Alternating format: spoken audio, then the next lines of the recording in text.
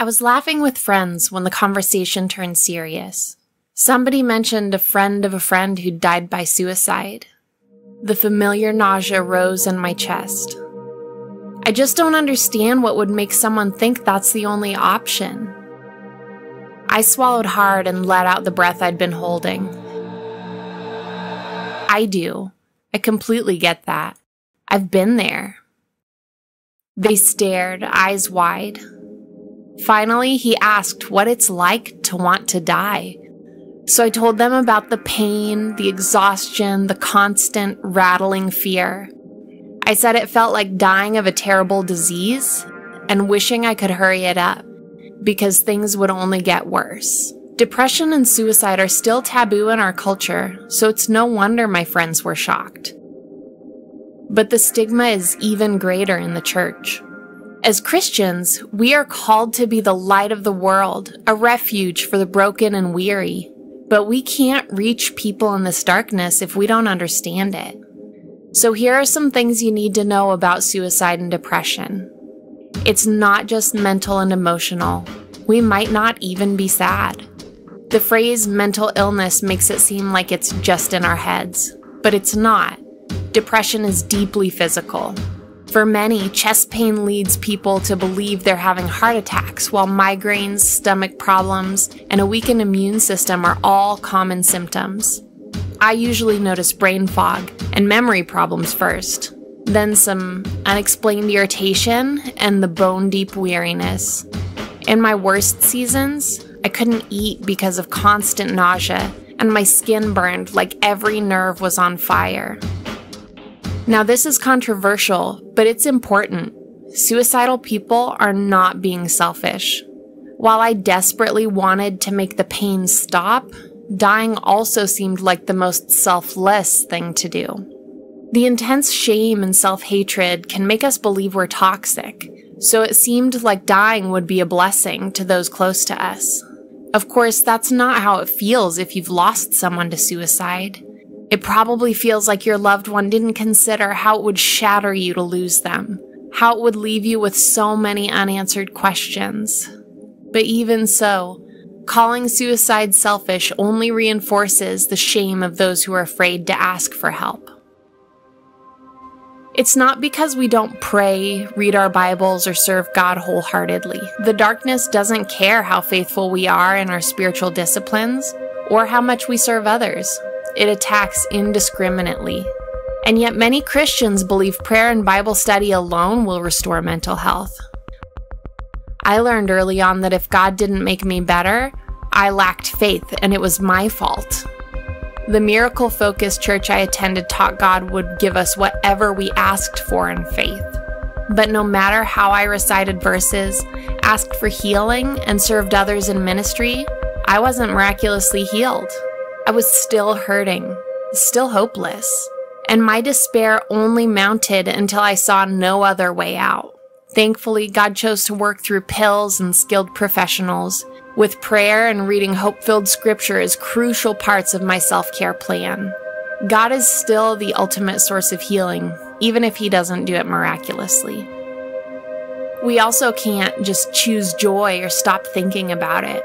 Sometimes Christians tell us to choose joy to get out of depression. But when death seems like the only way out of an internal torture chamber, that doesn't work. Instead, we decide choose joy means mask the pain. That's why big smiles so often hide deep despair. Saying things like, "I'm so sorry you're hurting," and spending time with people struggling is much more effective than telling them to choose joy.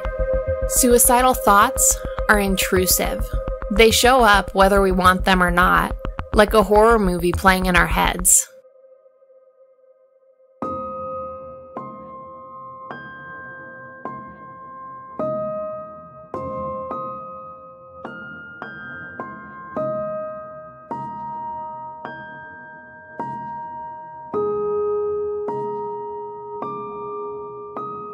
Several years ago, I was part of an incredible church, co-directing a nonprofit and serving in the youth ministry. One tough Sunday, I stood alongside my students in worship, doing everything I could to turn my eyes upon Jesus. I told him I loved him and I would praise him anyway, even if I always felt like that. But when I closed my eyes, all I could see was an image of my body swinging from the rafters. And I didn't tell anyone. See, we know we're not supposed to have these thoughts, so we don't tell. We are well aware that suicidal thoughts are uncomfortable and even frightening for people to talk about. So we fight to suppress them, telling ourselves not to think such hideous things. We might even believe God has forsaken us because we're so bad. The disease lies. When healing doesn't come, it's easy to believe God has left us. And if we've been taught that depression and suicidal thoughts are sinful, selfish, or displeasing to God, we may believe He's right in abandoning us. This is why we need to treat depression and suicide with the same compassion we treat other serious health issues. Kindness and encouragement from other believers are rich and powerful. They prove the presence of God and demonstrate His unshakable love to us.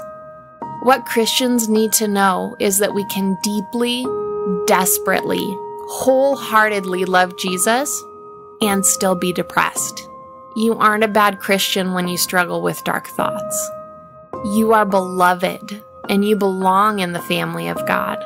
You are not disqualified from living a full, joyful life, even in the midst of depression. Yes, it will require hard work and professional support, but you can do it. I know because I've walked that path. I take my meds, spend time with Jesus, and go to therapy faithfully. I talk to safe people when I'm hurting, and I prioritize self-care because it allows me to love and serve others well. Your life doesn't have to be defined by the darkness. There is hope and help for you, too. If you're not struggling, you need to know it's easier to save a life than you think. Once, I believed my death would be a blessing to others. But I'm still here because one friend noticed something was wrong and did something about it. She invited me to dinner, took me along to pick blackberries with her kids, and reminded me how important I was to her family. She told me she loved me, that it wasn't my fault I was broken, and God wasn't mad at me for hurting. She was simply present in my pain. On a hot July night, when I was tired of fighting to stay alive, I showed up on her doorstep because I knew it was a safe place, and her family walked with me through the dark. My friend showed me Emmanuel, God with us, when I needed Him most. She helped me believe I was loved and that my life mattered. So often, all it takes to save a life is being Jesus to the hurting, just being present, being loving, and being light. You don't need to have answers, and you don't need to be able to fix it. You just need to be there, perhaps to help set the doctor's appointment or even to just listen. Just be aware of those hurting. Just be kind. Depressed and suicidal people simply need you to enter the dark and sit beside us with unchanged love. You could be His arms to hold us, His hands to feed us, and His voice to tell us we're not alone. Your love and kindness are more powerful than you know. Depression and suicide are serious issues, and my heart breaks with those of you facing them. If you need to talk, or you know somebody struggling, call the National Suicide Prevention Lifeline at 1-800-273-TALK. That's 1-800-273-8255. Or text with someone 24 hours a day at the crisis text line by texting HOME to 741-741.